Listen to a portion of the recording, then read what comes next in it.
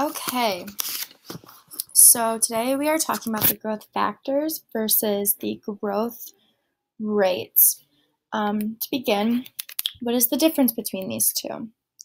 So the growth factor is the factor by which a quantity multiplies itself over time. So this is usually expressed as a decimal. And then the growth rate is the addend by which a quantity increases or decreases over time. And this is expressed as a percentage.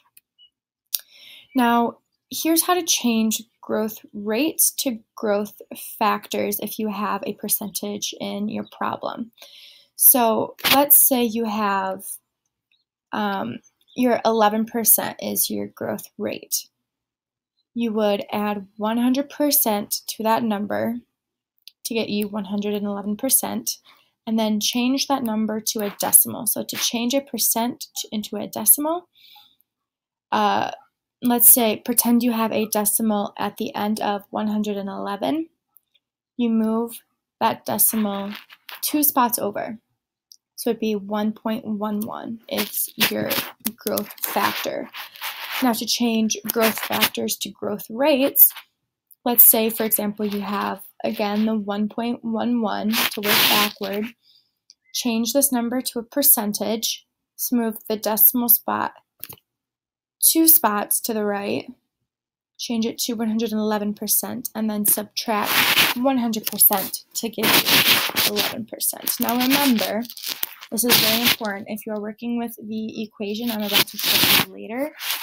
When using the equation, you can only use the growth factor or the decimal number in that equation, not the percentage.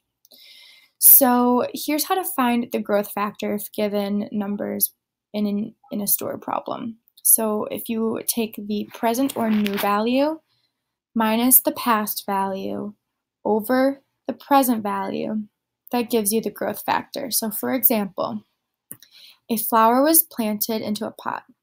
When it was planted, the flower was 2 inches tall. Then after 3 months, the flower was 13 inches. What is the flower's growth factor? So if we take the present value, which is 13, minus the past value, which is 2, divide it by the present value, which is 13, you get 0.8461 inches. Now here is the equation you would use. So we have A equals T in parentheses, 1 plus R parentheses to the T power. So A would be your new amount. P is your principal amount or your starting amount. You have 1 plus R, which is your rate as a decimal, so your growth factor, to T, which is time. So let's use that same example. So again, a flower was planted into a pot. When it was planted, the flower was 2 inches tall. Then after 3 months, the flower was 13 inches. What is its growth factor?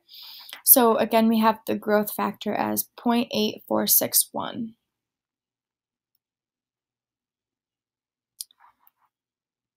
So if we say, how tall would this flower be after 7 months?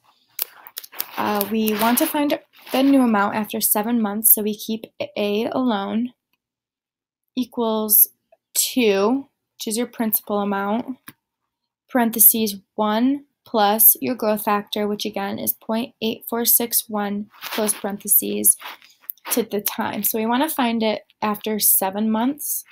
So your time is 7.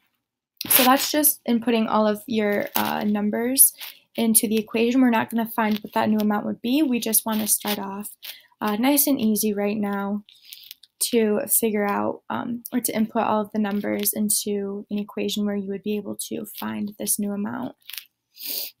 So here we have another example. So the growth rate of the turtle population is 40%. The current population